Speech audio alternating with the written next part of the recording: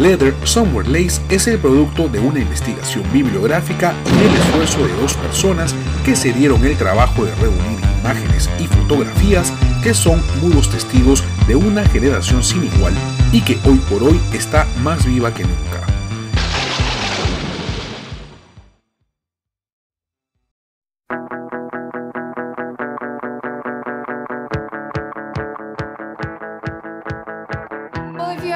There's a lot of resurgence of 80s goth and post-punk. I think a lot of these bands are coming out of the woodwork and touring, and actually then there's revival bands, some of which that I really do love, that sound like that old, solid, pure sound that all of us love, you know, and I think that it all aligned perfectly.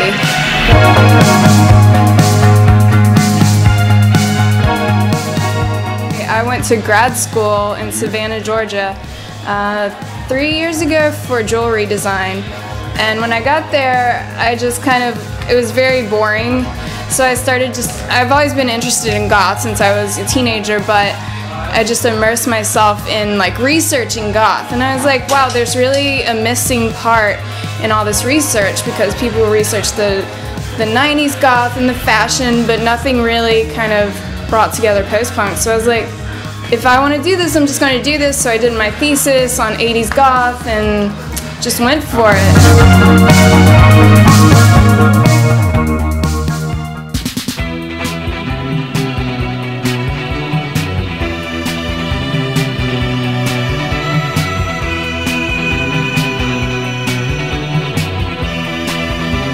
Well, I say my favorite part of making this book was meeting the people, and there were lots of gracious people all around the world, many in Peru. Thank you to all of them. Actually, Christian is in the book, and I think all around the world people's response to helping me out and to giving to this project was very rewarding.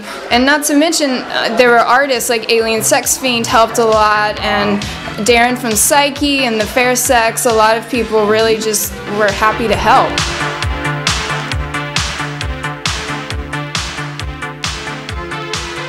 Well, in our book we define post-punk as before goth, about 1978, right as punk was ending. People were looking for something new, besides punk, something a little bit more sad and not as angry, and a little bit more beautiful. And I think post-punk is where synthesizers come in to play, and a sort of more beautiful, more elegant songwriting.